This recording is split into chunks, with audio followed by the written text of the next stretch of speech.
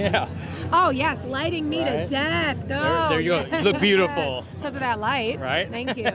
So anyways, very exciting day for the premiere. It really I heard you had a pretty small part in the film. Yes, I have a teeny tiny part in the film. I was sort of more doing the carpet just because I love Kristen and Dax and I love the film, and to talk about other stuff coming up. Well, tell us about this, your small part. Is it funny? It better be funny. It is pretty funny. Dax gets some pretty bad news, and I'm the bearer of it. So it's a really fun scene. Oh, I don't know if that's funny, but...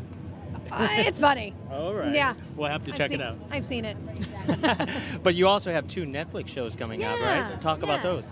I am playing Gilda Radner in an upcoming Netflix movie called A Futile and Stupid Gesture, and it's about the story and the history of National Lampoon, and I'm playing Melrose in a show called Glow. I love Kristen too. I'm playing Melrose in a Genji Cohan show called Glow, which is a lady wrestling show, and Genji Cohan brought us Orange is the New Black. I was going to say, I think you could pull off that Gilda. Oh yeah, man, for sure.